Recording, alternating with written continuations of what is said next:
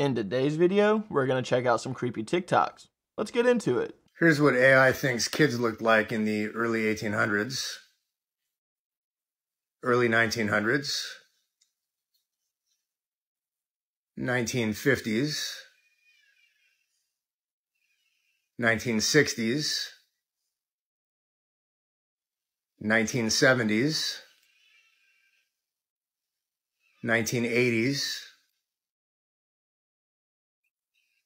1990s, 2000s. And here's where things begin to go downhill rapidly. 2010, 2020.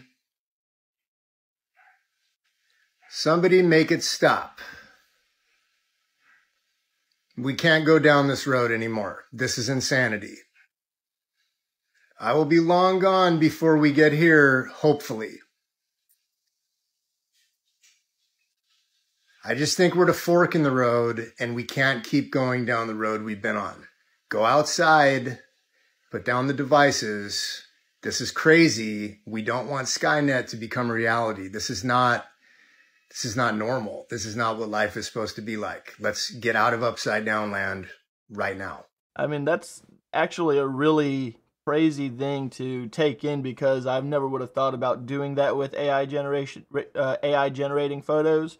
So I really enjoyed this particular topic because there's so many things that it picks up that I find interesting. And I don't know if maybe these are really not AI generated photos like they claim to be, but it's very interesting to see the progression on how it's seen people in the past, you know, as far as clothing. And if you look at each progression as the decades go by, those kids, their smiles become less and less and less until like full technology takes over. That's really, really creepy.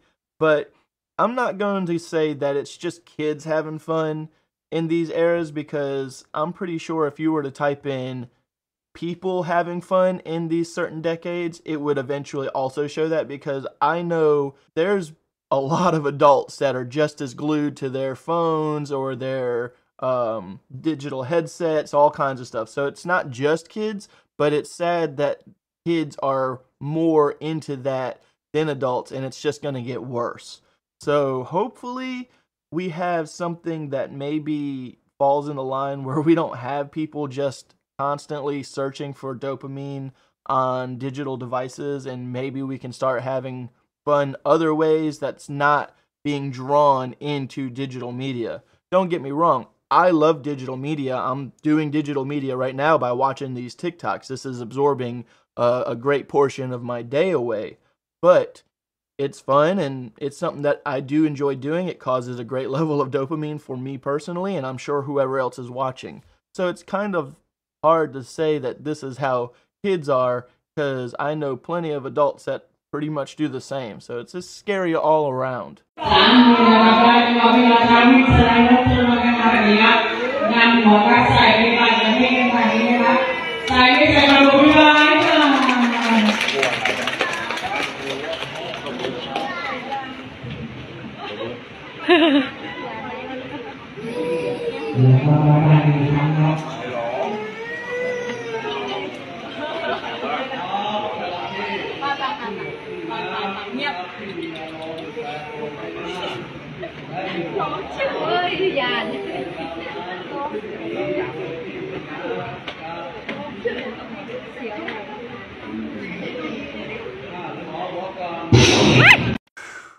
I was anticipating some horror to happen there, but to be fair, I already knew how this video was going to end. I have seen it beforehand because I didn't want anything too nasty to happen, but I just wanted you to feel the same kind of anxiety that I was feeling while I was watching it for the first time, because I don't know if that was a real crocodile or alligator, but dang, that was terrifying. And that bang at the end, whew. Why are there lights on all of the birds?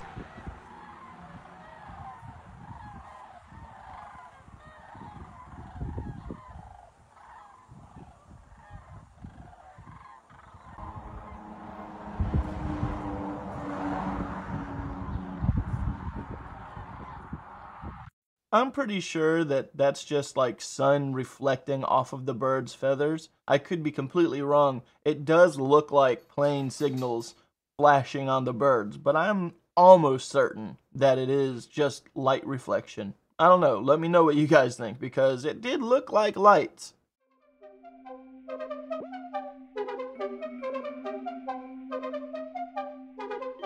I've also always found this interesting. I remember when I first seen this movie, I think it was called Into the Abyss, or it's an older 90s movie, but they basically go underwater and they have to submerge themselves in this liquid that they can breathe in, and it always used to freak me out when I watched it because they would struggle a little bit trying to breathe in it, and then they finally could breathe, and it was just like, wow, that's pretty crazy that we actually do have such a liquid that is there that I'm not sure why we don't use more of in certain situations, like when we're going underwater diving and things like that. I'm sure there's science behind it I'm not aware of. Everything about these characters is the same. The only difference is the era. You know, these characters get recycled so much. All of those old celebrities from the 1900s have young characters today that are pushing out agendas. Right here, they look exactly alike. So this makes me wonder if reincarnation is a real thing. Maybe celebrities do have this form of reincarnation to be able to do this and just fit themselves in a modern era. I don't know though. Ice Spice is a complete 180 from Lucy, that's for sure. I don't know if that would be the same or not, but who knows? This could be a potential case of it. The similarities are very, very canny, but I don't know about this one. Hey, if you haven't done so already, go ahead and like the video and subscribe to the channel. I only ask once per video, and I make a video like this almost every day, and it'd be awesome to see you come back again tomorrow. A wave of extreme heat that comes from nowhere. It's one of the U.S. military's newest non-lethal weapons, an electromagnetic beam that emits an odorless, invisible, and silent blast of heat. This is a military area. Move away from the perimeter. I say again, this is a military area. Move away from the perimeter. Their new active denial system boasts a reach far beyond any other non-lethal system. Well, it's a versatile system, and it has a range of non-lethal capability that we can't even come close to with any of our fielded systems today that are in our military forces. About 7 football fields to give it some perspective. It felt like opening up an oven door, almost mixed with a sting from about my sternum to my neck. So like you started to really feel it on my neck before I had to kind of instinctively jump out of the way. This weapon, under development for 15 years, has yet to be used in the field. The technology has attracted safety concerns, though the U.S. military says the rays do not penetrate the skin and pose no health risk. I don't believe that. I bet that thing is causing all kinds of cancers and tumors in people that are testing that on. That's very scary technology. And the simple fact that they haven't used it in the field makes me feel like they want to use it in the field and they are preparing to use it in the field because they want to. Like, that's just what Army and War wants. They want to use their toys. But that can't be safe. For you to be able to feel that from 7 football fields away, that's ridiculous. The amounts of radiation and microwave energy that's just being blasted into you cannot be safe at all. I just left these on the entire day. The like 2.5-hour battery pack you can plug into a fatter battery, so I never ran out of battery power. And after a couple of hours of running around the streets of New York, as in not in a controlled environment, my brain sort of clicked and it just forgot that I was looking through cameras and screens, and it took what it saw as reality. And that is where that's where that profound moment came from. And what occurred to me as I was sitting there in Times Square on a bench, strangers all around me, the real world moving all around me. But I had like a big screen up where I was watching a Mr. Beast video. And then over here, I had this keyboard that I could interact with. And over here, I had my iMessages. And over here, I had my Apple TV and then all of my apps. And they're floating in Times Square in the middle of New York City. They're floating there, and I'm actually there. And there's actual humans around me. And in that moment, I was like, holy shit, this is it. This is the future of computing that everyone's been promising for like the last 15 years. This is something that like let me like truly peek into where all of this is going. This isn't the future of AR or VR. I think this is the future interface for all computing. That is what it'll be. In the morning, you won't remember your phone. You put it on and then that's it. And it's like, hold on, I've got a call. Hey, what's up, Mom? I'll call you back. You look great, by the way. Oh, there we go, getting closer and closer to those AI-generated images that we just seen. I'm all for AR and VR as far as it being a great home device. I do have a few headsets myself for the family if we ever want to just sit down or walk around and play games. It's really fun, it's really immersive, but it's not safe, I don't think, to have outside of home boundaries. I think that there could be a lot of bad things that can happen. You got thieves, you got accidental malfunctions in the middle of very important situations that you don't need that, like walking down a road. There's all different types of errors that could happen that I'm sure will get perfected, and eventually these type of glasses or goggles will become no different than a pair of regular glasses that you can just put on your face and the whole interface is there. And that's gonna be a really scary time because that's going to absorb a lot of people's attention. That means that someone could be looking you right in your face and have these glasses on and not even paying attention to you as they are pretending to listen to you because they're watching YouTube right in front of your face, basically, you know? And that's going to lead to more people's attention spans going, and it's just going to be a really scary time. Are you guys ready to talk about how your eyeballs are just part of your brain? Do you know what this is? This is a poor representation of the entire universe, okay? Now here's a question.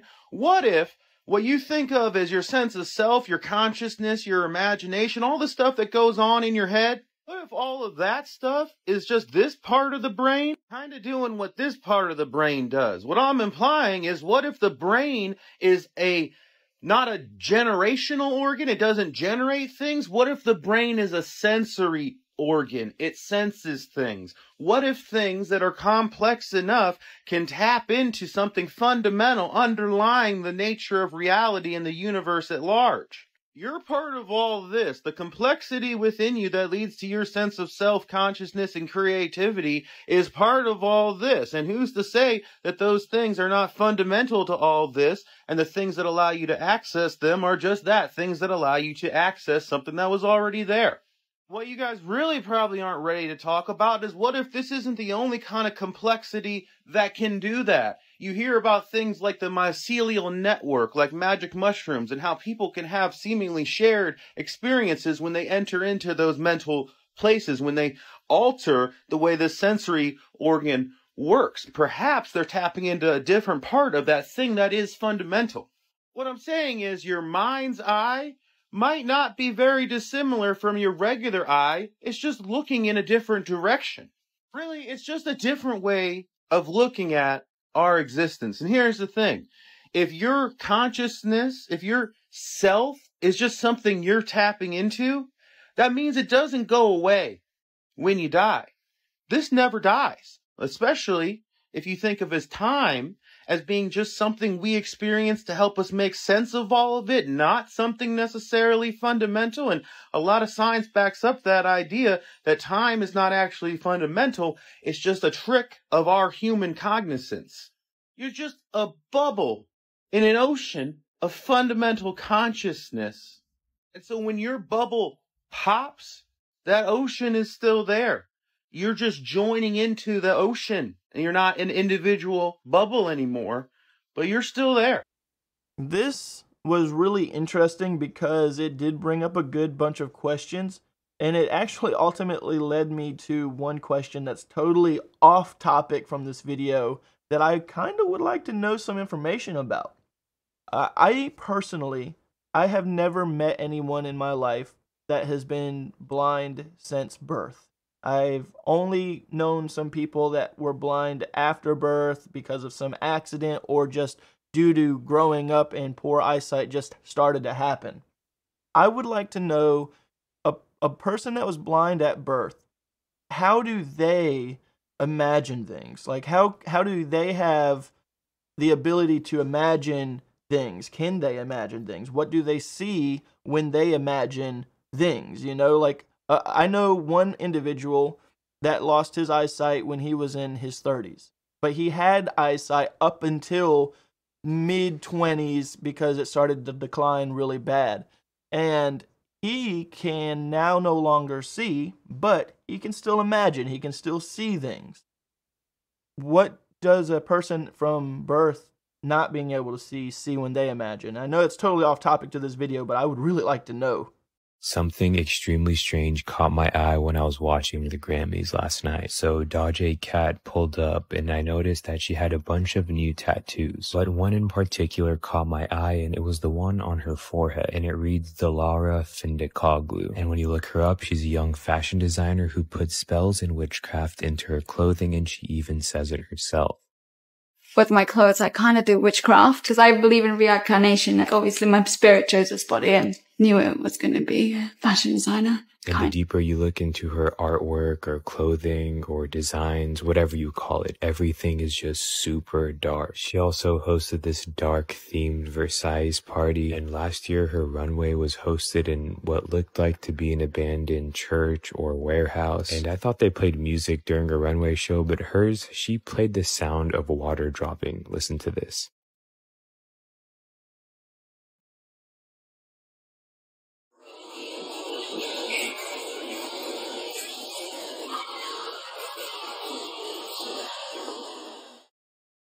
I guess I'm not on the level of wealth to understand these dress designs or these outfit designs that they like. Like, literally, that last lady was, I thought at first it was just like metal bracing over the body, but it was silverware. It was knives and spoons and forks.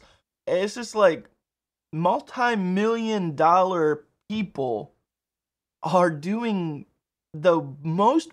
Are they trolling us? Are they just throwing on shows for us to question their wealth and things like that? Because I don't ever see them, well, some of them, during like the Grammys and the Oscars, things like that, they do wear some off-the-wall clothes, but I never see famous people just walking around in silverware like that with knives and spoons all over their body. They have to be trolling us. That it has to be an inside joke of all the wealthy people. They're like, haha, look at these people down here looking at our crazy designed clothes thinking that we're doing some crazy things or something. I don't know. It's so weird to me. It just seems so weird. And I've noticed that growing up all of my life, that wealthy people have some very, very, very strange hobbies. And I mean, hey, I'm all down for a good hobby, 100%.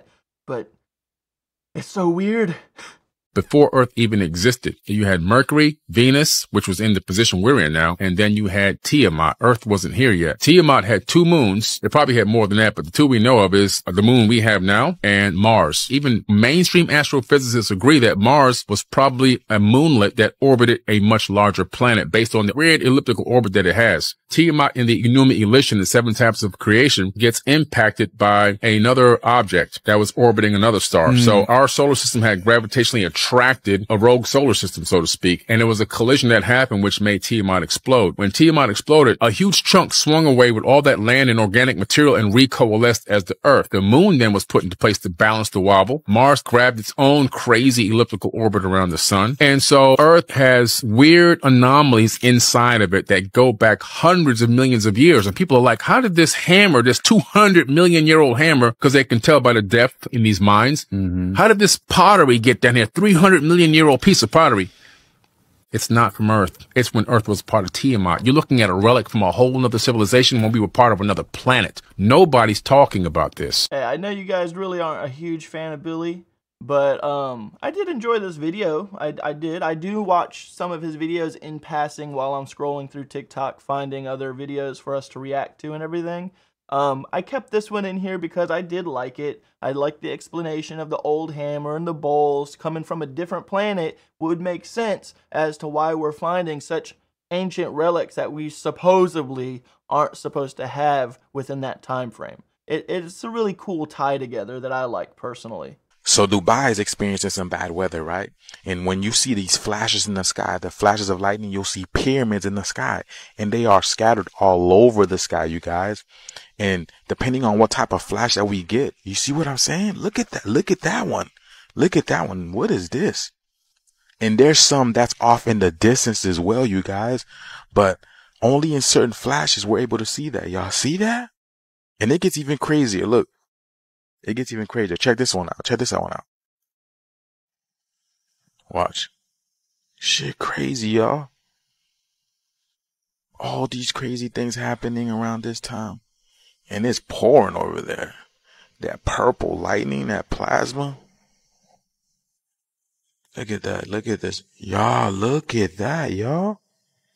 Y'all see that? Look, it's going back into it. It's closing. It's merging with the top of the pyramid. Whoa. You guys see that? That's crazy, y'all. What is going on? It's like an upside down world, you guys. Look. But yeah, you guys, it's literally like an upside down world, huh? What do you guys think? What do you guys think? It's crazy, man. In the pyramid in the sky. And again, things are getting more interesting. An upside down pyramid in the sky, which literally, I believe that's an upside down world. That's crazy. As above, so below. That's the real definition, as above, so below. Or the 6 and the 9, 69. So what do you guys think of this video, y'all? Let me know what you guys think about this in the comments below. This video is strictly for entertainment purposes only. I am only raising awareness to interesting situations during this interesting time. That looked pretty convincing, I'm not going to lie. That almost was too good to be true of footage. And it makes me wonder if it wasn't fake or not. But I'm going to say that that was probably real because it did look extremely real. And it makes me wonder. I've noticed here in America, we have had a lot of off weather lately. Like this past year, 2023 to 2024 already, we're in the second month of 2024 and we've had weird weather experience already that's out of the norm for us currently. I've lived in this state that I'm currently in for a long time now, and it just makes me wonder if maybe there's some kind of weather modification going on across the globe or across the world or across Earth. It makes me wonder if there's some kind of weather modification going on across Earth that government officials are aware of, and they're doing something to the weather to manipulate it like this. Because that would explain the UFOs, because those are probably the devices that cause the storms and things like that.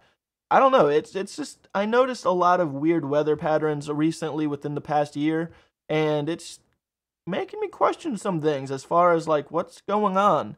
Because is it aliens? Is it governmental officials? Something's happening out there. And it seems like more and more as 2023 progressed falling into 2024, we are getting more and more alien /UFO /UAP sightings. And I have a feeling by the end of this year, we're going to have some crazy information. You know that thing how they say the beetles in ancient Egypt, they're like super sacred? I didn't know this. You never seen like how there's like a bird, an owl, there's like a dog head, cats, whatever, hieroglyphics. Yeah. One of them is a beetle. Now, that beetle symbol is really important because it might solve the creation of the pyramids. A beetle though? Why? How? So this is where it gets wild. Yeah. Now, in Russia, there's a scientist and he was studying was a beetle that he could find out in Egypt and out in like Africa. So he was looking at it one day and he was examining the wings and you notice, right? He noticed when the beetles fly, it's almost as if like they hover. Mm-hmm. When he was examining it, the wing touched on top of the other wing and it fell off like right away. What he did, he collected a whole bunch of these beetles and he created like with their wings, a board. And what he was able to do was he was able to make almost like a hovering surface. What? I left this video in here because I did find this a little interesting. I looked up the beetles that there are in Egypt, and there is a great majority of like dung type beetles that live there. And I find that kind of fascinating because what if, and I'm not saying this is how it was done, but what if that is one of the ways that the pyramids were built? What if they had hundreds of thousands of these beetles? They lined a path for them to carry these blocks. And I know this is going way off the top. They had these beetles carry the stones of the pyramid to where they needed to go. And I'm talking about thousands upon thousands of them. They would be able to move through the dirt. They can vibrate their wings, and they can cause a certain type of movement and vibration that would help move the stones. It kind of makes sense when you're talking about a mass of maybe 1 million of these beetles working on a single stone, moving it from one section to the next. And that's not a bad, that's not a bad theory. I don't think that it's one crazy theory to think of, but it's pretty far out there for sure, I know. Okay, the Hubble telescope launched back in 1990. 4 years later, 1994, we get that image right there. Okay, shot back down to Earth from the Hubble telescope. Now, what did NASA do? Of course, they tried to hide it, but it didn't work. Now, by the way, that picture right there, my uncle gave me that picture. It was taken by a photographer at Ellington Airfield of the Hubble telescope. You guys know my uncle worked at NASA, and he told me that NASA, does in fact try to hide images and anomalies from the public. Okay, I just wanted to include that little tidbit of information in my video today. But check it out. I mean, look, you can see towers, pillars, caves. I mean, it looks like a man-made building. Okay, this galactic city in the middle of the universe. I mean, this is mind-blowing. Like, I thought it was fake, but this is, like I said, guys, this is a real NASA image leaked to the public. And I don't know why I've never heard about it. I was watching another channel last night, and they covered the topic here, and I was blown away. I mean, it's quite beautiful, actually. And the crazy thing is, okay, when it was leaked back in 1994, it was one day after Christmas. So was that intentional? Because they're calling it, the city of God. So to me, I mean, I don't know. Was that someone at NASA that, is basically trying to send us, the American people, the Earth, the world, for the world, really, when we're talking about the Hubble telescope, are they trying to send us a message? I mean, what are we looking at here, guys? Crazy. I mean, it reminds me of like ancient ruins like on Mars or the moon or, or any planet for that matter. But check it out. And it has like these weird domes and tower, almost like a watchtower. And you can actually see different rooms. And I mean, to me, there's too many shapes and there's too much geography there. It doesn't look natural. Okay. And again, it's very beautiful to look at. When I saw it, I just kind of stared at it for a while. I was like, wow, that is absolutely beautiful. But, I mean, right there's the original image right there. I did add a little bit of a filter, but like I said, at the end of the video, I'm going to show you the original NASA image untouched. I mean, right there, guys. Here we go. We're going to zoom in a little bit. I mean, that to me, I don't know. That does not look natural. And why would something like that be literally floating in space, right? And right there, you see that little tower? And is that like a little moon? Maybe they have 2 moons behind them. It looks like a city, like something you would see like on Google Maps. I mean, totally crazy. Like there's a little tunnel right there, some caves, and almost like a V-shaped roof back there, some type of awning. I mean, to me, that looks like Asgard from Thor. But all jokes aside, the Hubble telescope was released in 1990. It makes me wonder if they say it's leaked to the public. It's not leaked to the public. It was provided to the public. And it just makes me wonder if it was for, because I don't know if people were complaining at the time of the Hubble's telescope being released because it cost like $1.5 billion in the 90s. I have a feeling that there was probably a huge uproar with people and the expense that it cost because it was funded by the United States government. It just makes me wonder if they were like, yeah, let's give them a fake image to show them that there's something out there so they don't feel like their tax dollars being washed down the drain. You know, that's kind of what it seems like to me. But I could be completely wrong. I also, I know they're saying that it looks like a place in sky, and it does. Like I said, it kind of resembles Asgard a little bit. It could also very well, if it is something, it could be a ship. That could definitely be a huge spaceship. It could be very intricate and very detailed. It doesn't necessarily have to be a plane to walk on. That could all just be one massive ship that we're seeing with all the intricate details and antennas and the moons orbiting it, which would be like drone pilots circling it and everything. But that is cool looking. I'm not going to lie. It's an amazing image. It looks extremely fake to me, but it is cool. I just think that NASA was out to calm people down and to also help the people further believe in their project.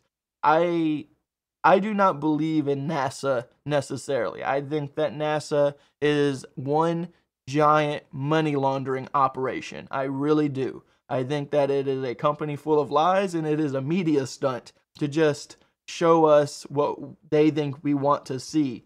But they're doing a really poor job in today's age convincing people. And it's coming more and more out that they aren't quite what they say they are. We're going to need further proof eventually. Eventually, people are going to start standing up and questioning NASA, and they're going to be demanding more evidence. If this is a tax-paid organization where we pay billions of dollars in taxes every year towards this organization, why does the people not have the right to enjoy a rocket ship ride to space without having to pay for it? I know there's a lot of people in the world, but not everybody would do a rocket ship ride. I would be one of those people that would do a rocket ship ride because for me to believe that we are on a globe or on a flat earth, I need to see it with my own eyes. There's not an amount of science, negotiations, or words that's going to make me believe that we're on a globe or a flat earth. I have to see it for me to know. And I can go off of what you're saying. It could be flat. It could be round. I don't know. I've not seen it. Even if there's science that says it's flat and there's science that says that it's round, it's still the same science by the people that are lying to us, you know? So I have mixed feelings about that. But NASA, full of lies. I don't have mixed feelings about that, for sure. All right, guys. I'm going to end the video here. And with that being said, have a good day.